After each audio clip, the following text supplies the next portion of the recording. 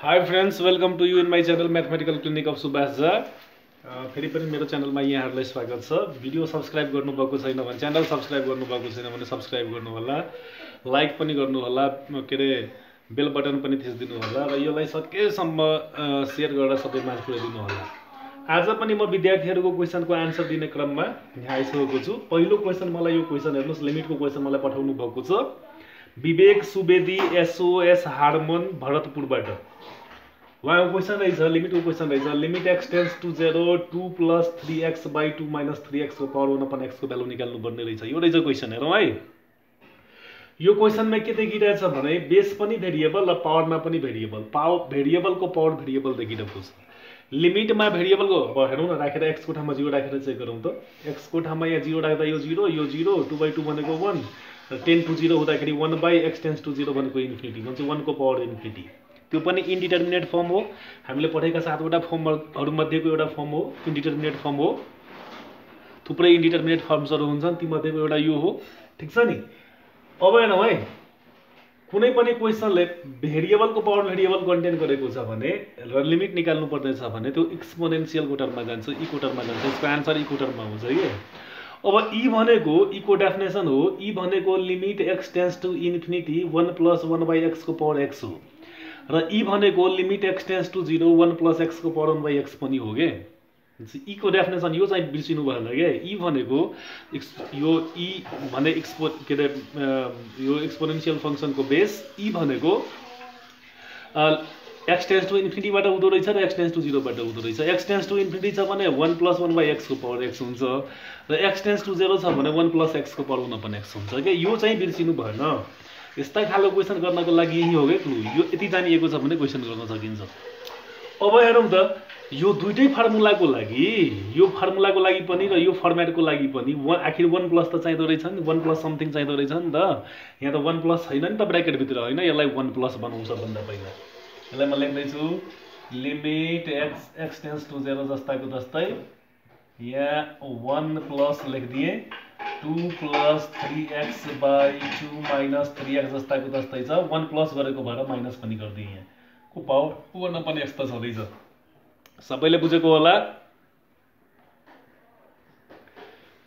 1 अगाडि जोडिदिएँ यसमा, यो ब्र्याकेटमा भएको एक्सप्रेसनको अगाडि 1 जोडिदिएँ र ब्यालेन्स गर्नको लागि -1 गरिदिएँ। किन गरेको हो? किनकि दुईटै फर्मुलाको लागि अगाडि 1+ चाहिँदो रहेछ, होइन। अब के गरौँ भने लिमिट एक्स टेन्स टु 0 त जस्ताको जस्तै छ।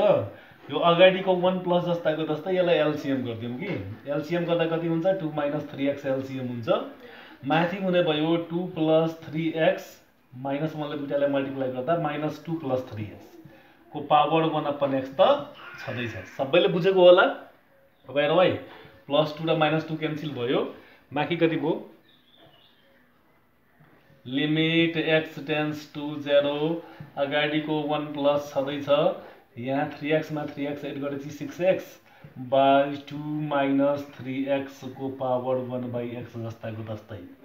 पछि हामीले फर्स्टमा के गर्यौँ भने यो ब्र्याकेटमा भएको एक्सप्रेसनलाई 1+ समथिङको टर्ममा चेन्ज गर्यौँ के। अब हेरौँ है, अब फर्मेट त दुईटा रहेछ, एउटा एक्स टेन्स टु इन्फिनिटीबाट, अर्को एक्स टेन्स टु 0बाट। दिमाग लगाउँ न कि यसको भ्यालु भनेको के अरे यो इन्फिनिटी 0 छ कि छैन चेक गरौँ के। सबभन्दा पहिला एक्स को ठाउँमा यदि हामीले 0 राख्यौँ भनेदेखि, दिमाग लगाउँ न, एक्स को ठाउँमा यदि हामीले यहाँ 0 राखिदियौँ भने यो 0 माथिको 0 भयो, मुनिपट्टिको 0/2 भनेको 0 भन्छ। यो होल के हुँदो रहेछ? 0 हुँदो रहेछ के। एक्स को ठाउँमा एक्स टेन्स टु त 0 हो नि त। एक्स टेन्स टु 0 हुँदाखेरि यो एक्सप्रेसनको भ्यालु के हुँदो रहेछ? 0 हुँदो रहेछ। पछि हामी के गरौँ भने यो एक्स टेन्स टु 0बाट जाउँ कि। एक्स टेन्स टु इन्फिनिटी भन्दा पनि एक्स टेन्स टु 0बाट जाउँ, यो 0 वाला फर्मेटबाट जाउँ। के लेख्न पाइन्छ भने हेरौँ है, एकदम ध्यान दिउँ। यही ध्यान दिनुपर्ने कुरा हो के। अब म के लेख्दैछु भने लिमिट यो एक्स टेन्स टु 0 को ठाउँमा लिमिट एक्स टेन्स टु 0 को ठाउँमा एक्स टेन्स टु 0 को ठाउँमा एक्स को ठाउँमा त यो रहेछ नि 1+ म्याङ्गोको पावर 1 अपन म्याङ्गोको फर्ममा चेन्ज गर्दैछु के। एक्स को भ्यालु 0 हुँदाखेरि यो पनि के हुन्छ? 0 हुन्छ। 6x/2 - 3x टेन्स टु 0 लेख्दैछु। पाइन्छ कि पाइन्न? ध्यान दिउँ है। एक्स को भ्यालु यदि 0 हो भने यो एक्सप्रेसनमा एक्स को ठाउँमा 0 राखौँ न, यो पनि 0 त हुन्छ नि। एक्स को ठाउँमा 0 राखेपछि यो 0 भइगयो, यो 2 0/2 भनेको 0 भन्छ। यो 10 to 0 लेख्न पाइयो कि पाइएन? अब हेर्नु यो फर्मेटमा लाँदैछु के लिमिट म्याङ्गो टेन्स टु 0 त बनाइयो 1 प्लस म्याङ्गो भनेको यो 6x/2 - 3x जस्ताको जस्तै ध्यान राखौँ के limit mango tense to 0 1 plus mango भएपछि 1 अपन म्याङ्गो चाहिन्छ के 1 अपन म्याङ्गो हामीलाई चाहियो पछि यहाँ हामीलाई 1 पावरमा 1 अपन यो चाहियो के देखेको छ कि छैन पावरमा यहाँ म लेख्दैछु पावरमा यहाँ 1 यो चाहियो 6x/2 - 3x चाहियो देखिएन होला म यहाँ तल लेख्दैछु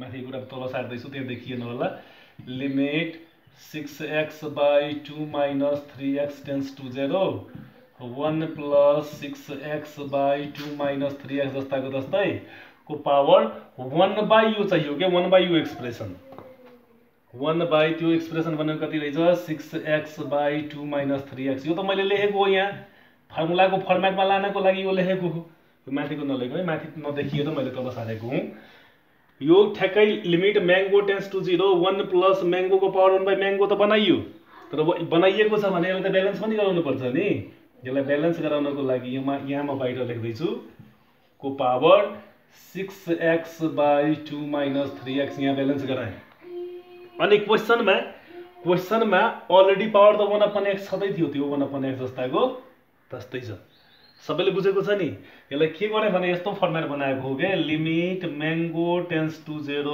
1 प्लस म्याङ्गोको पावर 1 म्याङ्गो बनाएको हेर्नु न limit mango tense to 0 1 plus म्याङ्गोको power 1 mango छ कि छैन किनकि यो भनेको ई हो कि अघि भर्खर मैले फर्मुला लेखेको छु नि त्यो फर्मुलासँग यसलाई दाँच्ने त्यो भनेको ई हो अब हेरौँ है यो x र यो x त क्यान्सल भयो र अहिलेको फर्मुला अनुसार यो भनेको त ई हुँदो रहेछ मान्छे यो होल एक्सप्रेसन भनेको के भइगयो यो होल एक्सप्रेसन भनेको ई भयो एक्सपोनेन्शियल भइगयो र यहाँ x को ठाउँमा 0 राखेपछि x टेन्स टु त 0 थियो नि त यहाँ x को ठाउँमा 0 राखेपछि कति हुन्छ नि 6/2 - 3 * 0 गर्दाखेरि कति भइगयो e को पावर 6/2 भनेको 3 द्याट्स द आन्सर सबैले बुझेको होला म चाहिँ हामीले ध्यान दिनुपर्ने कुरा के हो भने भेरिएबलको पावर भेरिएबल छ भनेदेखि दुईटा फर्मेट हुँदो रहेछ एउटा ई भनेको limit x tense to 0 1 plus 1/x को power x tense to infinity 1 plus 1/x को पावर x र अर्को limit x tense to 0 1 plus x को पावर 1/x यो सेकेन्ड वाला थियो 1 प्लस x को पावर 1/x को फर्मेटमा गएर आन्सर आयो है त अर्को क्वेसन मलाई पठाउनु भएको छ लिमिटकै क्वेसन रहेछ आयुष पोखरेलले मलाई केएमसी कलेज बागबजारका विद्यार्थी मैले पढाएको विद्यार्थी रहेछ पटक मलाई यो मेसेज गरेर क्वेसन सोधेको रहेछ लिमिटकै अर्को क्वेसन हो यो सजिलो क्वेसन रहेछ बोर्ड एक्जाममा धेरैचोटि सोधेको क्वेसन हो यो क्वेसन हो limit x tense to a - x tan πx/2a यसको भ्यालु निकाल्नु पर्ने हो बोर्ड एक्जाममा सोधेको क्वेसन हो यो सजिलो पनि छ दिमाग लगाऊ न यदि x को ठाउँमा हामीले a राख्यौं भनेदेखि a - a भनेको कति हुन्छ 0 यसले कुन फर्म लिन्छ सबभन्दा पहिला त्यो लेख्यौं के फर्म 0 इन्टु अनि यहाँ x को ठाउँमा a राख्यो भनेदेखि a र a क्यान्सल π/2 tan 90 डिग्री भनेको इन्फिनिटी अनडिफाइन हुन्छ 0 इन्टु इन्फिनिटी भनौं न अनडिफाइन ठीक छ यो क्वेशनले 0 इन्टु इन्फिनिटी भन्ने फर्म इन्डिटरमिनेट फर्म लिएको रहेछ के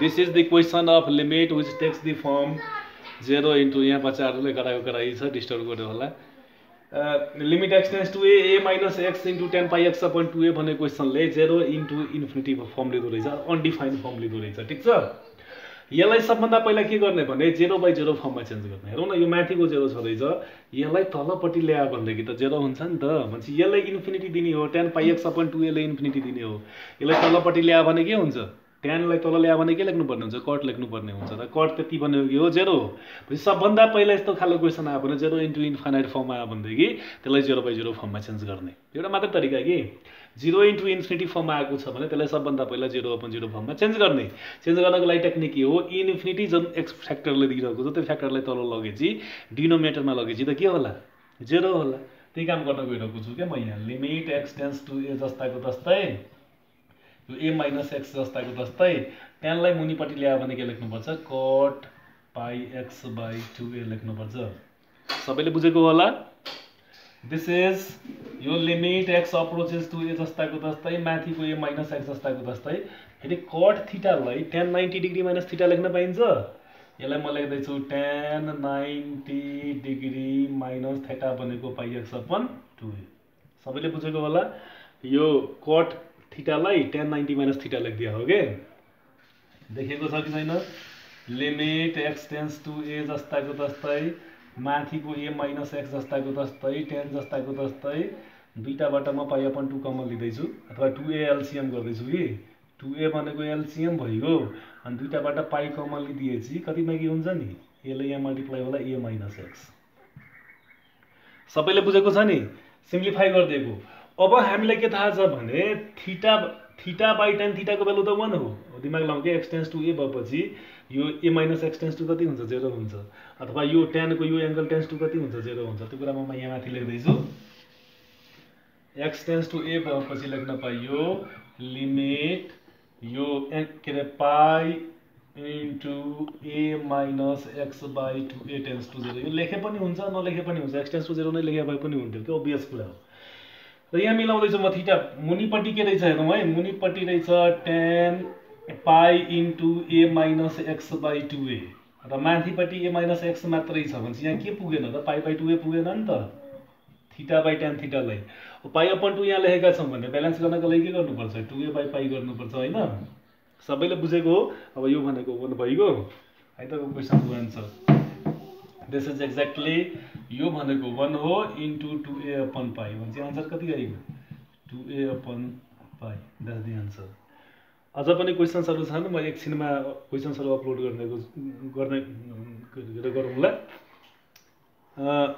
अर्को एउटा कुरा मैले भन्नै पर्ने हुन्छ सरोज पनेरुजीले मलाई यो जुन